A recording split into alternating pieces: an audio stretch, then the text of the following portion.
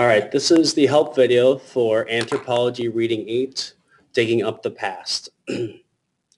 So far in this unit on anthropology, we have studied the ways anthropologists think about cultures and people. We have seen that anthropologists use the pieces of evidence about a culture traits to put together the puzzle of how people live in a culture. You may be wondering how the anthropologist gets this evidence and where this information is gotten. One way of getting evidence is to live in a culture for a while.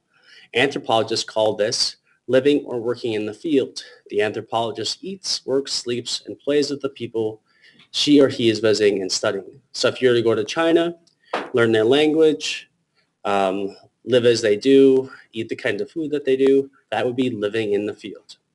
By becoming an accepted member of the society, an anthropologist can find out firsthand what it is like in that culture. Since an anthropologist has not grown up in the culture, he or she can never completely understand it. What if it isn't possible to live in the field? What if the culture is no longer in existence? Anthropologists then have to rely on the writings of other anthropologists, or they could try to find clues themselves. One way of finding clues about past cultures is through archaeology. Archaeology is the branch of anthropology in which the remains or artifacts of past cultures are studied. So again, archaeology is a branch of anthropology. Anthropology is not a branch of archaeology. Archaeologists dig up the past, uncovering cultures which have been covered through the years with dirt, water, and sand. The place where they choose to dig is referred to as a site. So again, a site is where they choose to dig. As cultures die, they are often replaced by other newer cultures which are built right over the older ones. In the past, when a city was destroyed by fire or flood or some other disaster, the people who survived would leave. Years later, sometimes even centuries later, people would return. They would level the remains of their earlier culture and build new homes and buildings. Today, archaeologists find layers upon layers of ancient cultures. The culture found that each layer or stratum is older than the one just uncovered. So in other words, a layer is a stratum, or a stratum is a layer of a culture that's been buried. The deeper the digging goes, the older the cultures that are revealed. The artifacts found at each stratum tell the archaeologists about life in a culture at a particular time. Sometimes as many as 20 different strata have been uncovered. So that's layers, showing life at 20 different times in history. The archaeologist has to be very careful when digging up the precious remains of bygone cultures.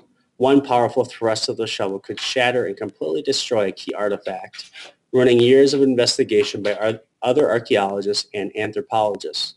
What is even worse, such an accident could ruin the chances of others who are just starting their work on that culture. Although they might mean no harm, many amateur anthropologists and archaeologists have destroyed artifacts by being careless about their work. The destruction of artifacts has become such a problem that the government of the United States has passed laws against unauthorized people disturbing archaeological sites.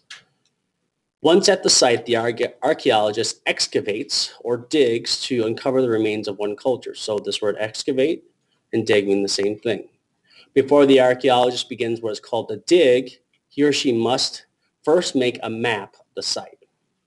When the archaeologist divides the site into squares, this is called making a grid system. So dividing the site into squares is called a grid system. Making a map in a grid system is necessary for the archaeologist to keep track of exactly where all artifacts are found.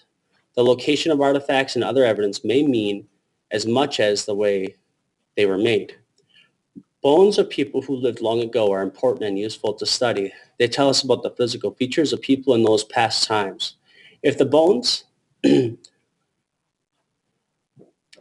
of many people are found in one place, we know more. The people in those times may have lived together in a society. If the bones of a large animal are found in the same place with human bones and arrowheads, we might guess that the people were killed by the animal. Another guess would be that the animal was slain by the survivors of the hunting party.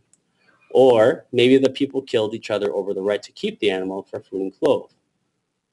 At any rate, it is important to know exactly where each artifact and bone is found.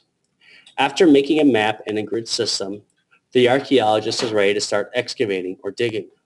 Excavation is almost always done by a team of archaeologists. The work is long and hard and usually lasts several years at each site. As they dig down, the archaeologists mark each level with a metal disc, which has a number on it. When new maps are made, those numbers are used for identifying areas. Each stratum is dug out very carefully so nothing is broken. When an artifact is found, it is removed and the dirt slowly taken off. It is then numbered and put away until later. As artifacts and bones are collected, the archaeologist tries to figure out how old they are. Science has ways of determining the age of the artifact. By using various techniques, anthropologists can put together the piece of the cultural puzzle. They hope to answer many questions about the culture. How long ago did these people live? What did they do? How did they keep alive?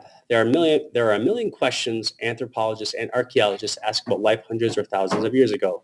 Discoveries in the future may provide the answers. Okay, let's define these words. First one is stratum, and that is a layer of a culture that has been buried in the past. Dig is the same as excavation. That means to unearth things from the ground, so dig things up. Grid system is to make a map of squares at the place where you're doing a dig, and a site is the location where you're doing a dig. Why is it important to dig artifacts out of the ground slowly and carefully? Because you might break them and we will lose all of that valuable information. Okay, you should also watch the 2 videos that I've set up and pay attention to some of the years and the things that he's washing off with water and figure out what those things are. That's it for today.